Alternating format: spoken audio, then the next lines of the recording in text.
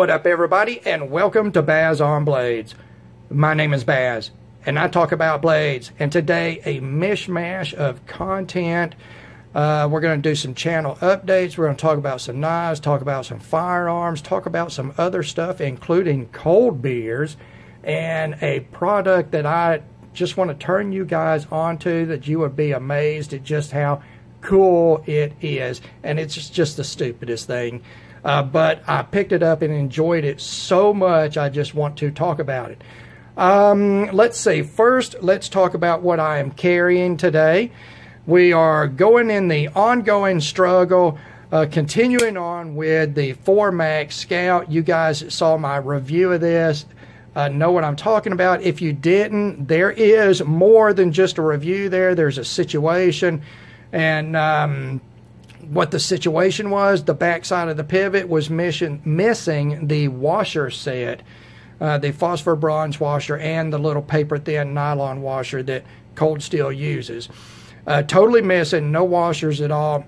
I ordered washers aftermarket from USA Knife Maker and set it up myself. Currently, I am running the USA Knife Maker washers front and back, no nylon washer at all.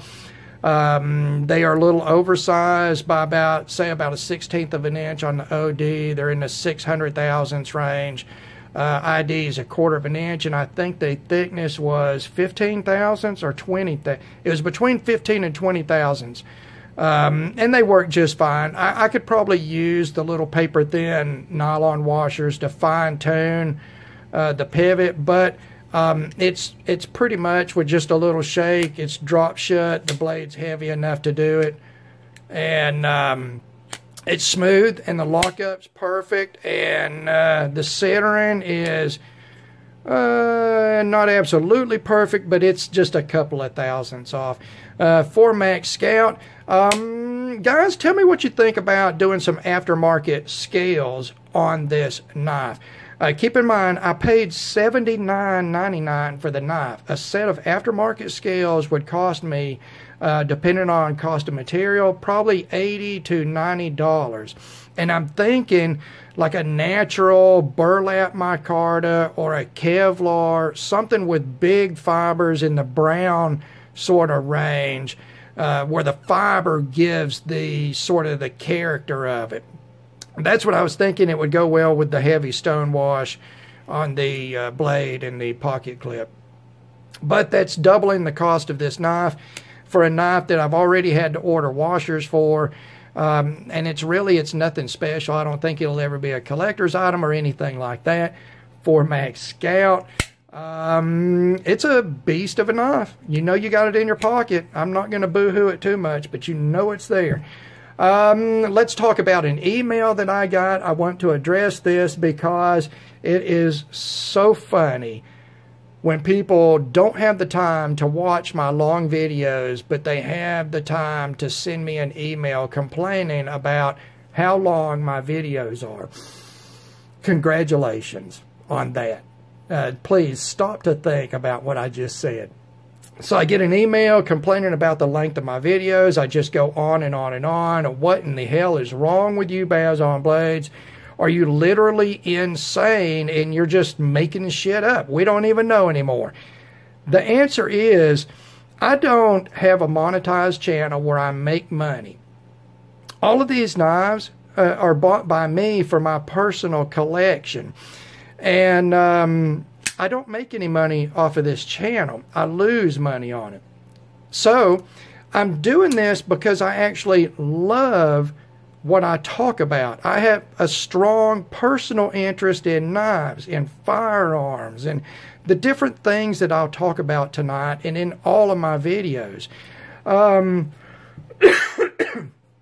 can you have that passion for something and do a 10-minute video? Let me ask you something. Do you want to see a 10-minute video of this knife? How would that do this knife any service at all? That does nothing for that. You've got to appreciate what you are doing to do it the way that I do it. And I very much appreciate these things. Anything that I show you on my channel, I am betting my reputation on. And I'm not making a dime off of it. The only thing that I want to make money on is something that I make. I think it's absolutely insane to get on YouTube and talk about things that other people make and then get paid for it. You're just working for the companies then. Even the free stuff that has come to me, mostly on the more premium budget arena, less than $100. Most of that stuff I give away. I very seldom keep a piece of that. And I've got a whole box of giveaway stuff over here right next to my table. All the stuff from the canceled Christmas giveaway, I'm going to roll over into a 1 million views giveaway. So guys, please go back and look through. Don't just subscribe and watch the new videos. Go back all the way to the beginning of Baz on Blades and just see how bad it was. Just see how bad it was and how that I've grown and we've all grown together in this, because I have subs in here that have been with me for years now. God bless all of you that you would put up with me for years. I can't find a woman that'll do it. I can't find a woman that'll do it. So why are my videos so long? Because I actually care about the subject matter and I want to talk about it. I'm not talking about it to earn a buck. I'm talking about it because I actually like the shit. And there you go. So, product announcement, not for me, but not product announcement. Product call to arms, product spotlight. I don't know. It's just something I found. It is so simple. It is so badass. Let's get the camera up here a little bit, and we're going to talk about this Stein right here. This is from Walmart. It's the Ozark Mountain branding back there in their camping goods. They've introduced this vacuum-walled, sealed, stainless product. They were originally clones of like Arctic and whatever the other brand was that I never bought. But they've got a beer stein in. It's 20 ounces. And we're going to drink a cold beer right here. And again, all of you 4, 5, and 6-year-olds, I do not condone you drinking.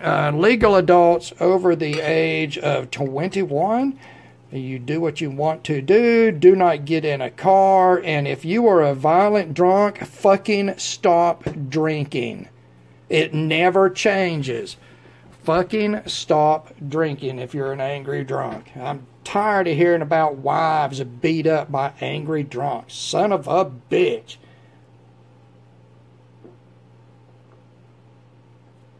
And that pause was for the first drink.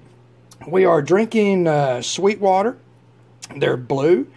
It is a blueberry wheat ale.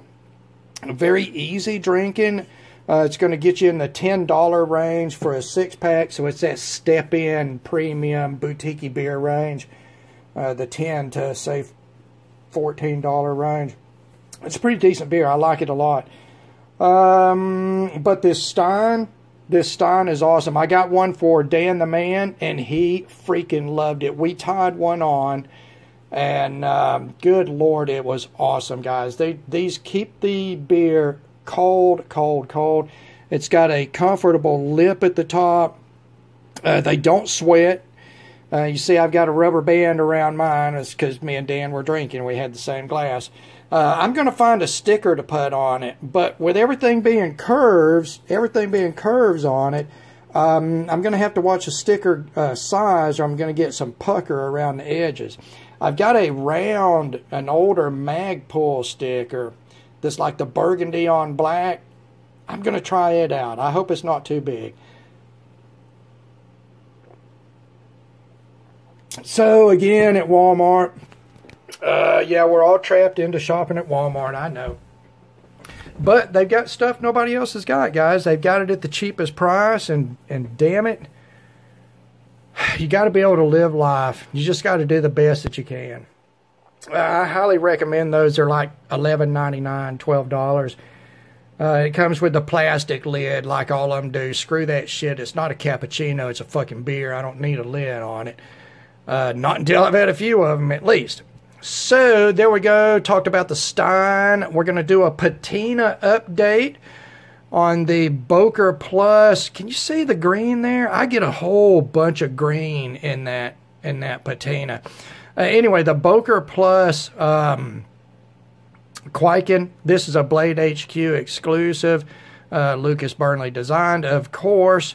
This is the finest example of this knife from anybody, including all exclusives that I have handled so far. My particular one feels like it has so much nasty grease in the pivot, it just destroys the feeling. But I hate IKBS, first gen IKBS. The bearings are not contained. They're not trapped in a race. They're sitting in a milled groove on the blade side and the liner or frame side. That sandwiching acts as the race. So these bearings, they're super teeny tiny. You think a T6 screw is teeny tiny. Screw that, okay? These little bearings are teeny tiny, and there's 4 million of them in there. There's enough bearings in there where every man, woman, and child on the face of the planet could have at least one or two, I guess. So I never have gotten into it. It feels like to me it's full of a heavy grease and maybe some residue from the blade finish, although that's pretty heavily stonewashed. It looks so good. This is the best looking of the Kwaikens I've seen so far. Copper bolster, copper backspacer, marbled carbon fiber, black hardware on it. They have black stonewash the liners to match the blade finish. The finish of the copper is more with a sheen. It's like a machined satin that's been buffed. And it's being very subtle as far as the patina on it. I have not tried to force any patina. It's darkened down sort of look. It looks okay to me. It looks okay. It's pretty uniform. And in person, in the reflection, you're getting some prismatic effect. I'm getting a lot of green, not much blue or purple, but just depends on how I handle it.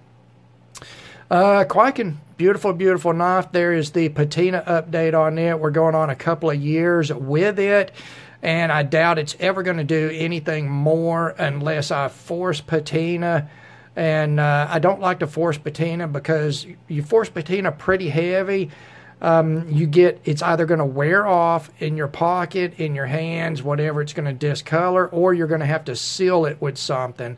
And I don't want to get into that with this knife.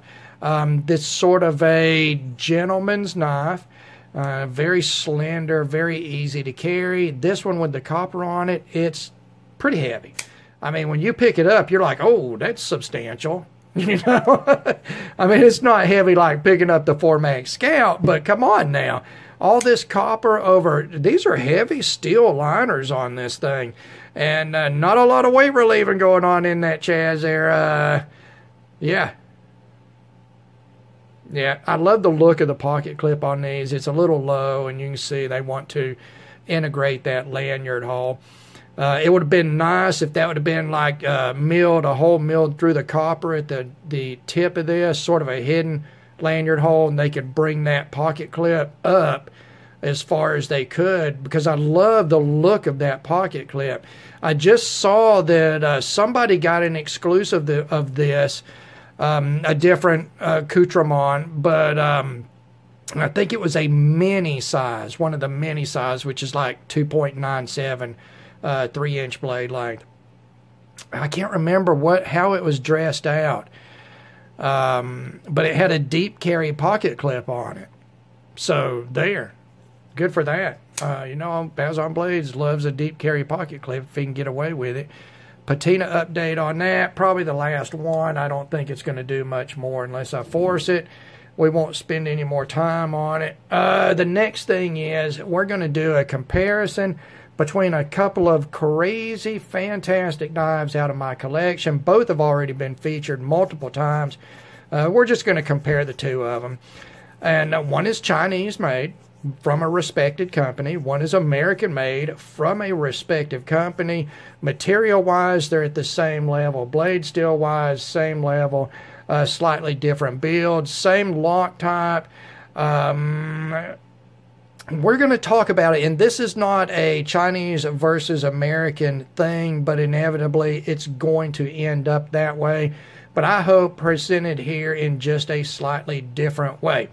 The first thing we're going to do, we're going to talk about our American-made knife here. It is the Zero Tolerance 0452. It has been my favorite knife in my collection since I got my first one. This is the second one I've got. Both were perfectly centered with fantastic action, no lock rock issues or anything. It's been a very consistent model as far as I know from Zero Tolerance.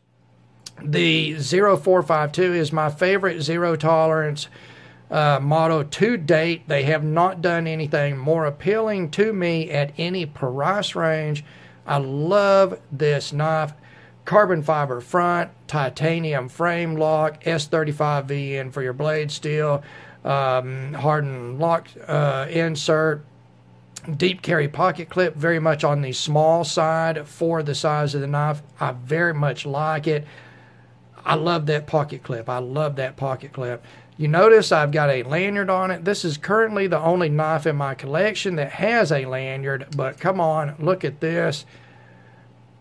Look at, I mean, it just looks so good together. It looks so good together.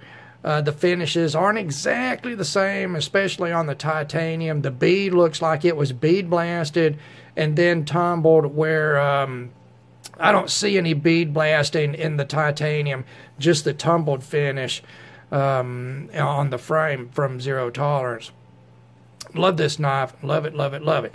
The next knife we're going to bring in, the Chinese knife, is my Mass Drop Gavco Thresher. An offering, exclusive offering from what used to be Mass Drop is now Drop. It is a Michael Gavick design. Hats off to him. I just love this knife. I love this design. I love everything about it. These were originally in the $199 to $219 range, so $200 to $220, depending on options chosen. I have the more expensive version here. It includes milling. There was like 3 or 4 different patterns of milling available, 3 different colors of anodization available on each one of them. There was left-hand models, not as wide a selection, but a good selection for dedicated left-hand frame locks. These are made by WE Knives, so as far as build, it is typical WE Knives, $200 plus titanium frame lock, S35VN, ceramic bearings on the pivot and detent type of build. It's a WE product. It's just WE's the OEM for Mass Drop and Michael Gavick. So the Thresher, super aggressive, double clipped blade, 100% belly. Look at that tip. Get the F out of here on that tip. It is super duper sharp, guys. Very well machined, very well finished, in a grinder satin on, grinder satin pretty much, guys. It's pretty fine grind and then buffed out a little bit, and it looks pretty good. Markings are subtle. It is not billboarded too much, although I agree with everybody else that good Lord, is that the ugliest? That's just the ugliest Mass Drop in all of the Mass Drop potential in the world. Who chose that font? I don't even know. That's so ugly. Bitching aside about first world issues like that stupidity, I really like this knife in my medium-large hands. It feels great, but we have some extensive, fairly hard-edged scalloping here, and if you don't fall in those scallops, it may not be as comfortable to you. That has nothing to do with the design. They can only do this so many different ways, and it is not going to accommodate everybody's hands. It's going to accommodate the biggest majority that they can include. That's going to be the medium-large sort of area. So Bigfoot, Bigfoot-handed guys, you know, where your daddy was a Bigfoot and your mama was an ugly girl, or your mama was a Bigfoot and your daddy was a bucktooth guy. You know, sort of, if you got those size hands, I'm sorry. I'm sorry. Oh, see, I'm so traumatized for your Bigfoot hands that I failed on that thumb opening on that knife. It's got a pretty stout D10 in it. I'm super duper happy with the action. Let's see. Yeah, it's easy to spotty flick as long as you get on the thumb stud the right way and don't slip off of it, because again, D10 is pretty good. On those bearings, it's you know, if there was just a little more weight in the blade, it would be totally drop shut smooth. Again, you know, all of these standard build stuff, lock face insert and titanium and all of that jazz. So let's do a quick comparison on these guys. And again, it's not a Chinese versus American comparison at all, because these knives are equally well made. I do have a massive background in manufacturing, guys. I've worked with tool and die departments. I've worked in steel. I've machined stuff. I've stamped stuff. I have molded plastic. I have done a bunch in my life. Manufacturing-wise, setup-wise, material-wise, and performance-wise, these knives, regardless of where they were made, are equal. You may or may not like one over the other one because of personal preferences, but there is no difference in the quality, whether it be materials or workmanship in these knives. They are perfectly manufactured and butter in the hands. They're just different. They're just different designs from different companies. You know, the $200 versus the $240-ish here. In the zero tolerance, you've got a offset, let's say, differential scale set. Let's say differential scale set. Let's say that with carbon fiber on the front, titanium on the back. If you like carbon fiber, you're gonna right there. It's gonna win you over because it's got the carbon fiber. The Thresher, being titanium and titanium, is not less as good. It's just titanium and titanium. So I don't think there's any sort of wins there. Where somebody might prefer carbon fiber, look at this killer machining, and the way the way it's scalloped gives you dimensional aspect. It makes the handle more exciting and more interesting. Just the way the light plays off of the curves in these scallops, and the way it works with the anodization, and the way that the oils in your skin as you're handling it affect the anodization color. So it gives it so much character. And then with the satin blade, there you go. Carbon fiber, on the other hand, on this it's sort of plain. It's sort of plain. You don't get any anodization here. What you get is a fairly fine and not super aggressive stone wash. It's not super aggressive. Like, let's pull that 4MAX Scout back out and look at the stone wash. It is much more aggressive, much more coarse on that knife than we're looking here on this titanium. Of course, two different materials. We're just talking about the stone wash finish of it. This is a good, I think, a good mule for anodizing, and you can anodize at home, 9-volt battery anodize, and you can do 2 or 3 different really good colors. You got bronze, blue, and purple. Maybe I'll do a video on anodizing, guys. It's so super simple. Anybody could do it. Let's see here. Blade Steel S35VN. Both of these companies work S35VN pretty decent. I would say they're both run a point soft that would put them 5960, where I would prefer them be 6061 in S35VN. But, you know, 60's not bad. And I don't know how people that are knife collectors dull their knives so fast.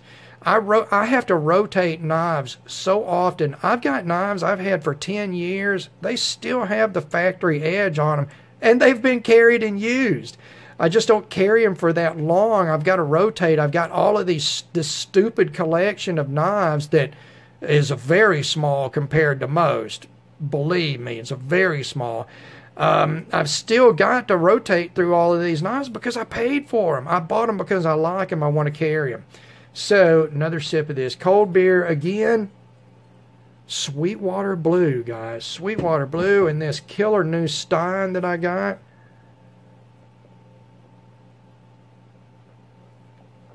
It's just as cold as when I poured it in there, guys. So, let's see. Blade Steel is equal. Both of them work that S35VN pretty well. We got a difference in the front scale. We got some anodization. We got bearings. Guys, these knives are fantastic. It doesn't matter that this knife was made in the United States. Let me tell you a little bit about manufacturing. Manufacturing has the quality of manufacturing has very little to do with the place that it is done, and the majority of the quality is in the hands of the people doing it. You have to have a competent crew that can do their jobs and cut down on inconsistencies, faults, and non-passing product. You don't want product waste in the manufacturing of it. Once a company reaches a specific level of that, it doesn't matter if it's Chinese made on a piece of equipment or it's American made on an equivalent piece of equipment. It's in the hands of the people. And that sort of segues into my thoughts again on totally boycotting Chinese made product. This is my thoughts on this. And a lot of people do not like this because it's not as black and white as they like to pretend. The Chinese people have never done a thing to you in your life.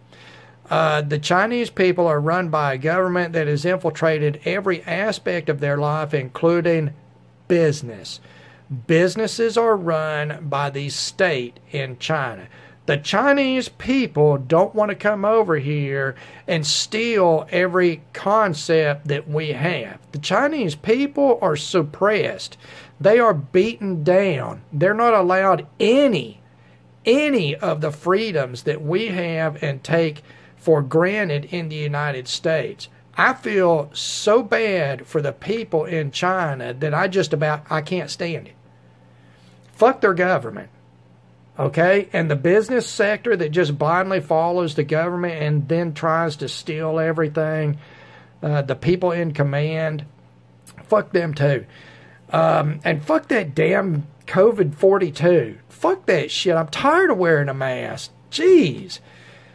But I mean, as far as where it's made, let's think back. China is, I may be off a few hundred years here, but I believe China has been working with steel, not iron. They had already working with steel for 1,400 to 1,500 years.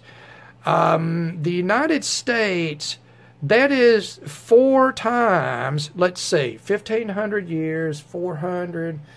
That's almost 4 times as long as this country has existed as an independent and sovereign country. So, you know, before we get all uppity, I mean, those guys were working with steel. Now, were they once basically a third world country and way behind the curve on tech? Yes, they were, but now they're world leading in tech. They can machine a piece of titanium just as good as any American can. Okay, now this is coming from a guy that has not only worked in manufacturing, connected to machining, precision machining. I have an extensive background in this knife world, including owning multiple very expensive custom-made knives. Okay, and I mean all the way from everything hand ground to some that were water jet profiled and then hand ground, what you might consider mid-tex. I've never broke the $750 mark for a knife and probably never will, but I have spent $750 on a knife more than once. More than one knife. So that's never going to happen again. It's just not going to happen again. But I know the difference between quality, guys, is what I'm trying to say. And I'm not saying that I'm any better or any different than anybody. I just have a different background and a different appreciation for these things. Those knives are equal regardless of where they come from. People got to eat, okay? People got to eat. Bottom line, as far as I'm concerned, buy American whenever you can. If you don't have the option, stop feeling guilty about it. If you don't have the option because of product availability or price or anything like that, don't feel guilty about that, and stop listening to these people that want to say that they own everything American. They're fucking liars. Everybody that has ever commented on any of my videos anti-Chinese is doing it on a Chinese-made device, wearing Chinese-made clothes, sitting in a Chinese-made computer desk, using a Chinese-made whatever to go through a Chinese-made whatever and the Chinese-made whatever. I'm just tired of it. I'm tired of that crap. And it's not that I don't dislike the people that come in here saying that. I totally get it. But Jesus, you can't do it. You cannot do it. I don't care who you are. You cannot buy 100% American if you are a working class person. You just can't do it. Do I want to buy American? Hell yes. I've got to look these people in the face. Okay, I live with them in America. I want to support these people. But you just can't all the time. Quit bitching about that too. Good God. So there you go. I'm going to close this out. This one's extra super duper long for those guys that like to complain about it. Congratulations to you. It gives you something to talk about. I hope your mom and dad are proud of you. As always, thank you very much for taking the time to watch one of my videos. God bless all of you, and we will talk to you again.